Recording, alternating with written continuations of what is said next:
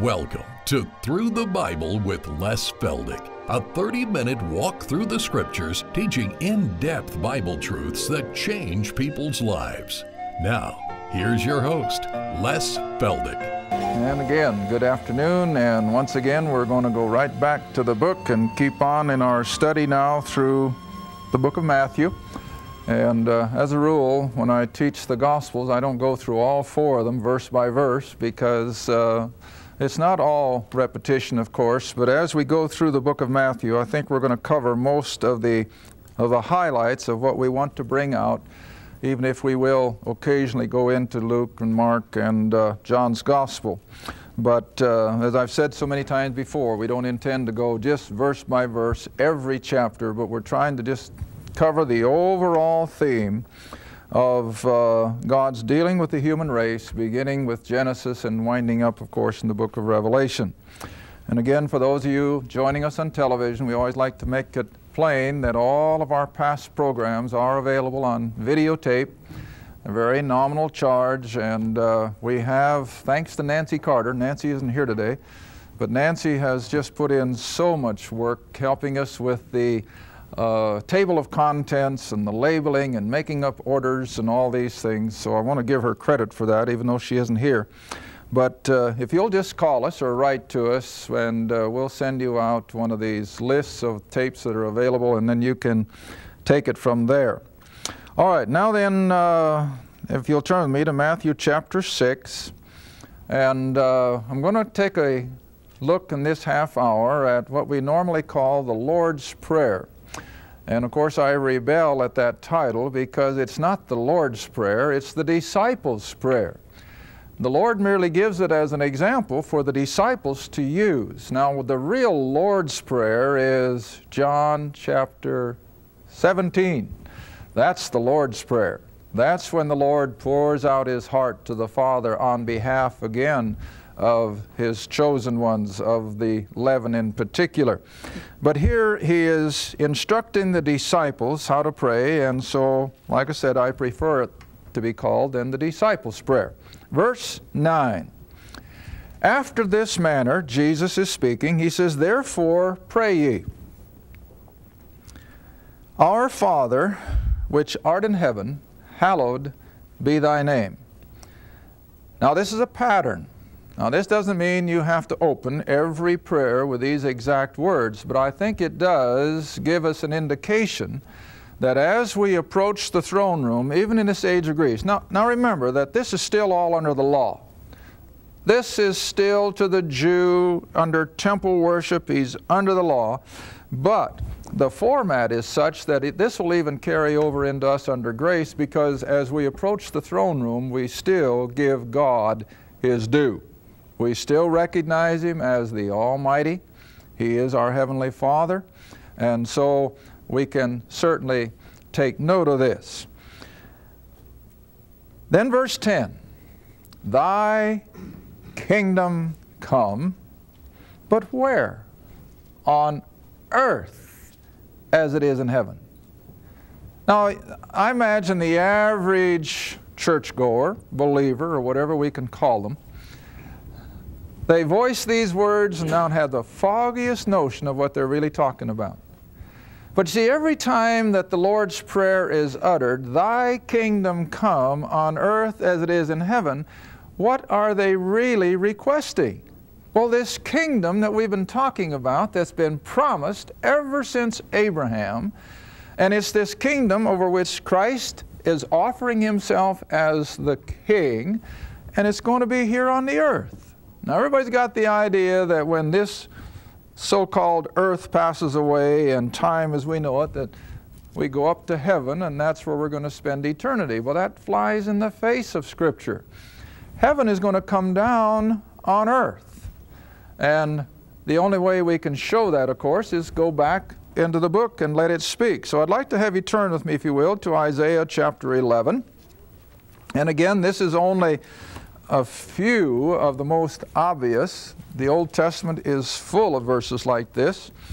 But now in Isaiah chapter 11, we have such graphic descriptions of this kingdom on earth that the 12, of course, were instructed to pray for, over which Christ will one day rule and reign. Isaiah chapter 11. Now I guess we almost have to start verse 1. And there shall come forth a rod out of the stem of Jesse. Now here's the family tree, see? And Jesse, of course, is the father of David. And out of David comes this branch, capitalized. Christ is also referred to as the branch several other places in the Old Testament, so it's a reference to the Messiah. Verse 2, the Spirit of the Lord shall rest upon him, that is, upon this coming Messiah, the King, the Spirit of wisdom and understanding, the Spirit of counsel and might, the Spirit of knowledge and of the fear of the Lord. And all these attributes shall make him of quick understanding in the fear of the Lord. He shall not judge or rule after the sight of his eyes, neither reprove after the hearing of his ears. Now I always have to stop and explain this verse. Today we expect the president, whoever he is in the White House, Republican or Democrat, doesn't make any difference. We certainly don't expect him to have his finger on every segment of our national life, do we? It's impossible. It's just utterly impossible for one man to try to keep his finger on every aspect of life in this humongous nation. But what do we expect him to do?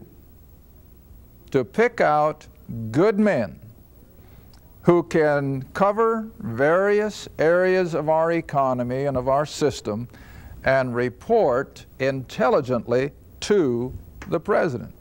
Because he has to have men like that. But you see, when Christ comes to rule, he won't need advisors. He won't need a cabinet. He won't need people to come and give him advice. That's what this verse says. See, he won't have to judge by what he sees, whether it's reports or whatever. And he won't have to reprove or react to what someone has told him or reported to him. You see that?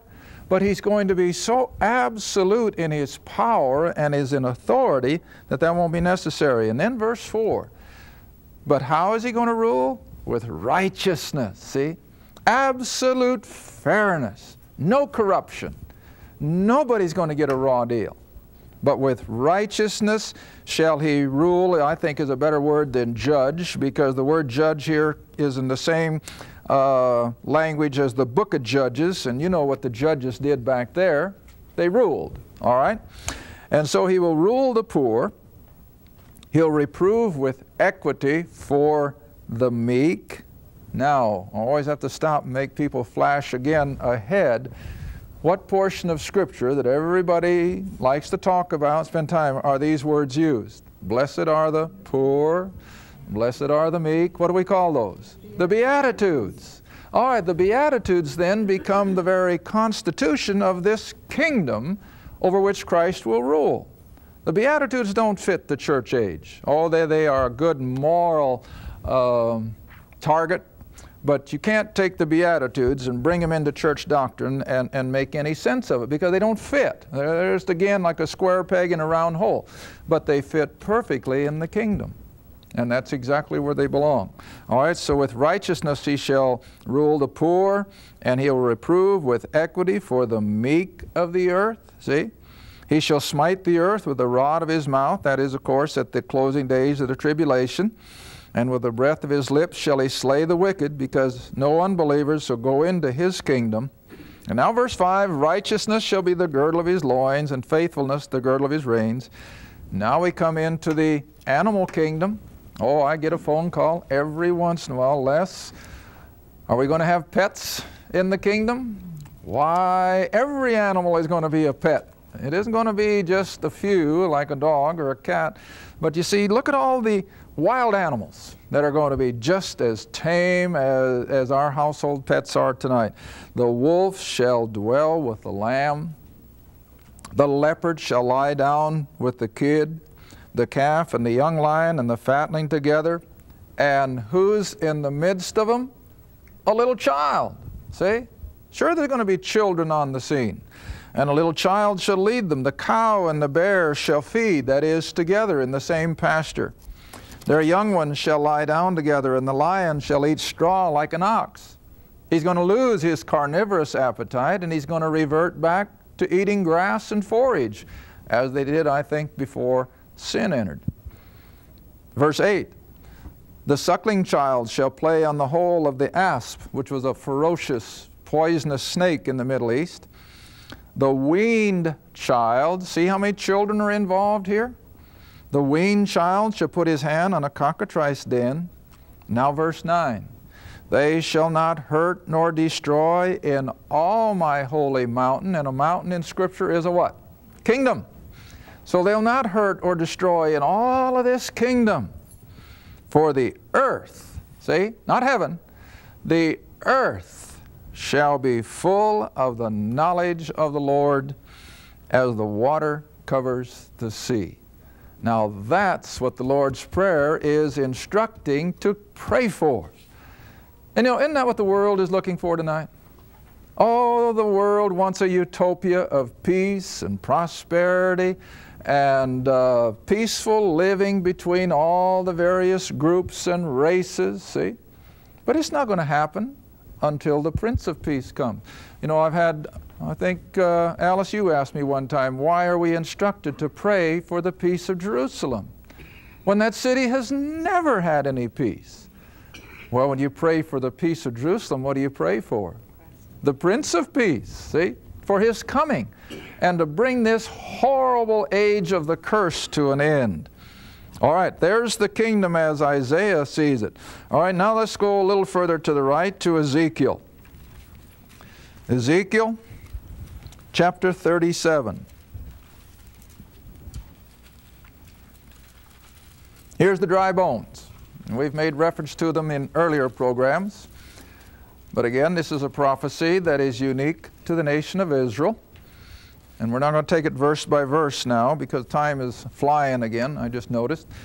But the dry bones, of course, are the Israelites or the Jews out in the Gentile nations, which is their grave, really. They don't have a life when they're out of the land of promise. And so the dry bones finally come to life in those first 10 verses. And then the interpretation of it begins in verse 11. You all know the account of those dry bones. I'm not going to look at those verses. But now in verse 11, then He, that is the Lord, said unto me, Son of man, these bones are the whole house of Israel. That's what the whole vision is about, the Jew. These are the whole house of Israel. Behold, they say, our bones are dried, our hope is lost, we are cut off for our part. They've been out of the land thousands of years, almost without hope. All right, verse 12. Therefore prophesy and say unto them, Thus saith the Lord God, Behold, O my people, Israel, I will open your graves. In other words, release them from these Gentile nations.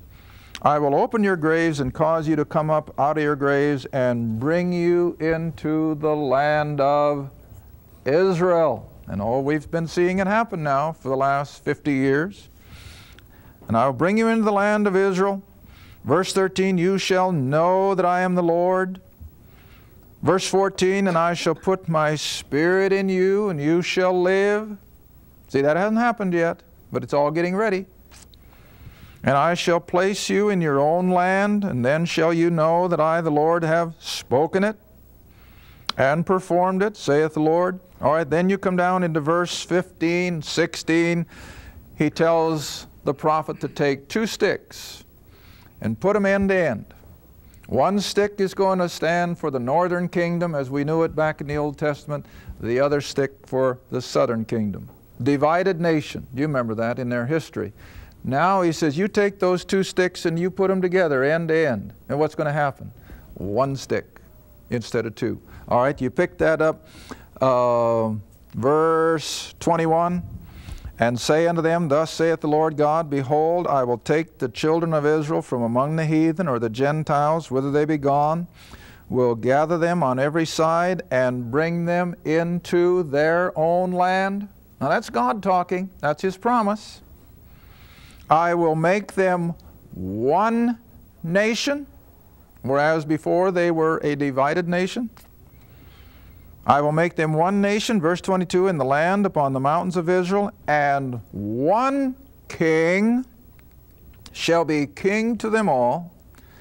They shall be no more two nations, neither shall they be divided. Verse 23, neither shall they defile themselves any more with their idols, nor with their detestable things, or with their transgressions, and I will save them out of all their dwelling places wherein they have sinned. And God says, I will cleanse them, so they shall be my people. I will be their God. When's it going to happen? When this kingdom comes down from heaven, over which Christ is going to be the king. Israel is going to be the head of the nations. All the other nations are going to be there, but in a lesser role than the covenant people. See that? All right, now let's go over to one more yet in the Old Testament, and of course that's Zechariah 14. Zechariah 14.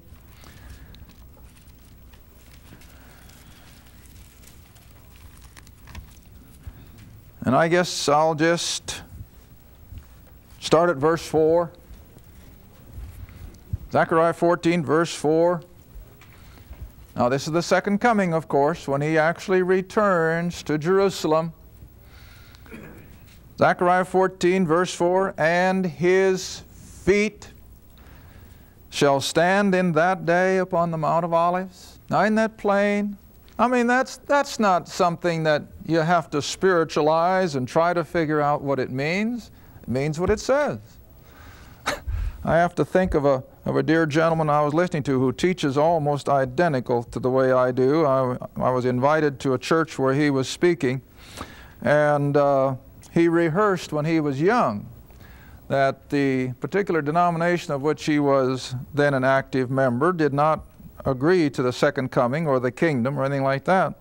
But as a young man, he went into his pastor one day and he showed him verse 4, and he says, well, what does this mean? Oh, he said, it doesn't mean what it says.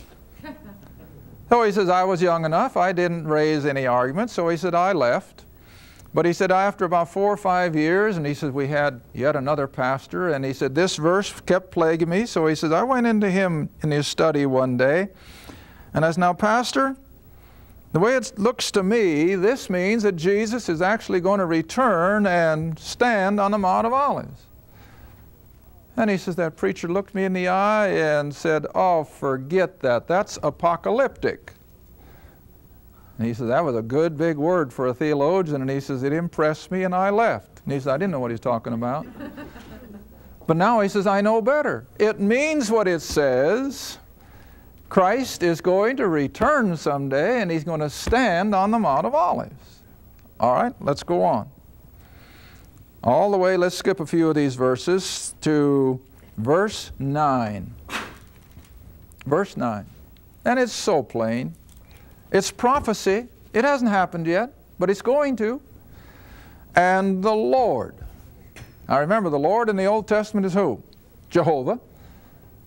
Who's Jehovah in the New? Christ.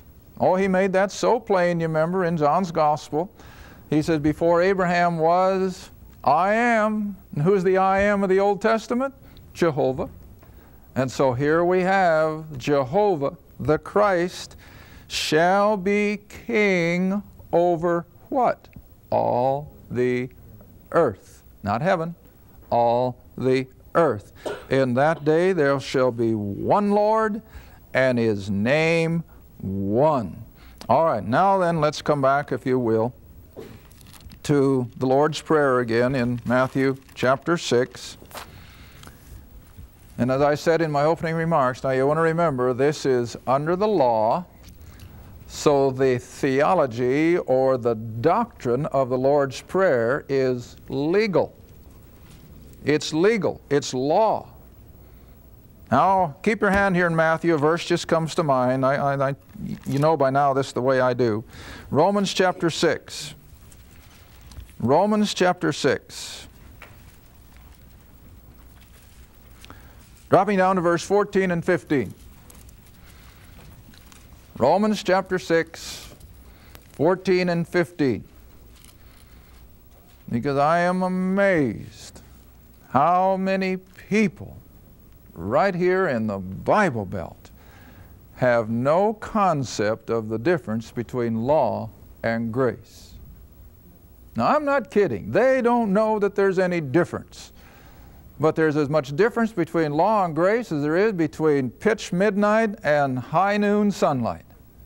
That much difference. Now look what Paul says in Romans 6, verse 14. For sin, or the old Adamic nature, shall not have dominion over you. It's not going to rule over you like a sovereign king, because, or for, you are not under the law, but, what's the rest of the verse say? You're under grace. Now what does that tell you? There's two totally different concepts. Go into the next verse. What then? Shall we sin, or in other words, exercise our liberty? Shall we sin because we are not under the law, but under grace? And God forbid. But you see the differences there? You're not under law, you're under grace.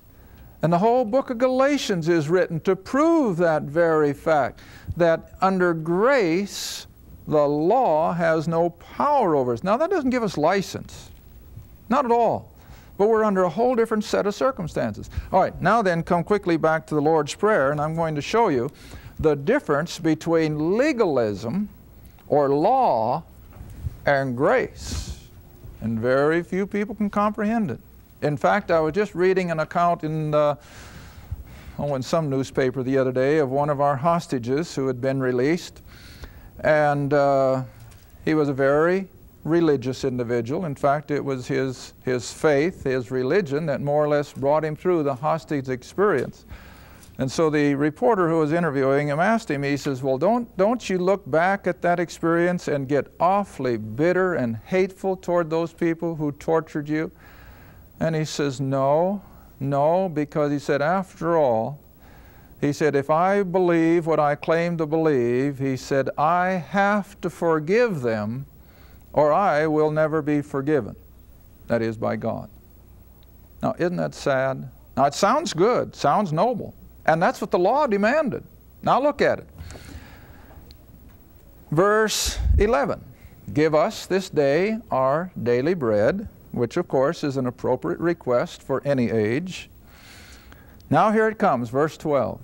Forgive us our debts or our trespasses, as others will put it, or forgive us our sins. When? When we forgive those who have sinned against us. Now again, most people read over this so casually they don't really understand what Jesus is saying. Under law, you could not be forgiven until you had what? Forgiven the other person. Now, did you get that?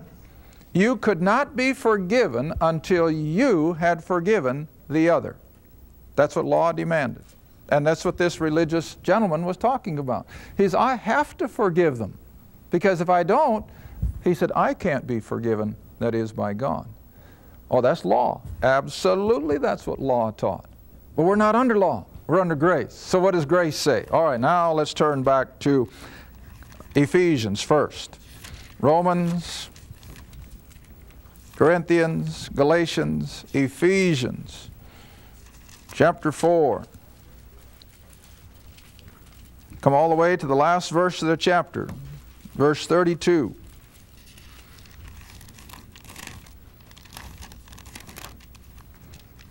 All with me? Ephesians chapter 4, verse 32. Now this is the apostle of grace writing. This is the apostle who just said in Romans, you're not under law, you're under grace. Now look what grace says.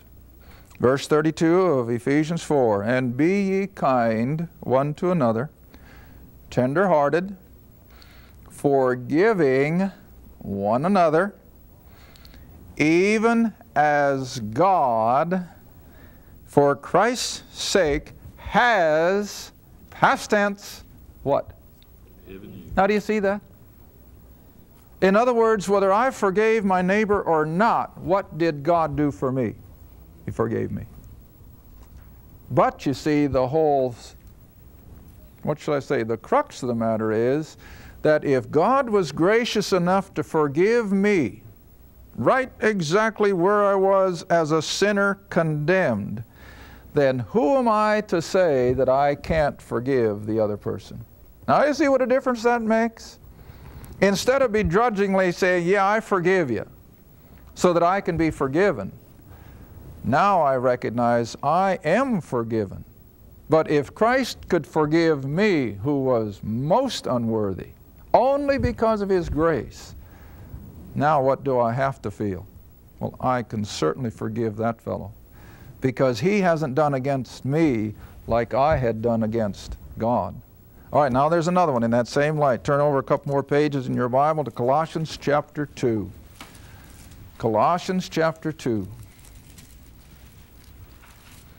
And over the next several weeks, this is what we're going to be hammering away, that we're not under the law as Christ ministered to Israel.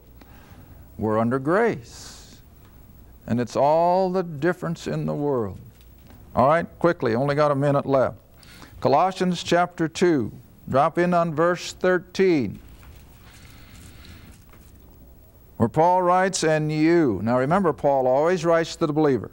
He never writes to the unsaved world. He always writes to the believer. And so to us he says, and you being dead in your sins and the uncircumcision of your flesh, Gentiles, He hath, past tense, He hath quickened or made us alive together with Him, having, past tense again, having forgiven you, how many? All your trespasses. Now then, if God could do that for me, can I do any less for my neighbor? Now that's the teaching. And see, this is the whole difference now between law and grace. We want to invite you to visit lesfeldick.com, where you'll find all our programs available on audio, video, and in book form. You'll also find many of our on-location teaching seminars held across the country, as well as the popular Questions and Answers book and many other study materials. Just go to lesfeldick.com. Thank you for watching Through the Bible with Les Feldick. Through the Bible is a partner-supported ministry. If this program has been a help to your study of the Scriptures and you'd like to see others enjoy the teaching, your support would be greatly appreciated.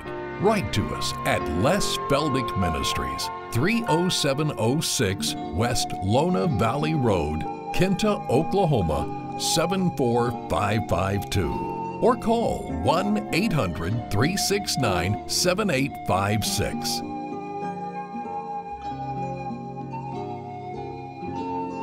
Be sure to tune in next time to Through the Bible with Les Feldick.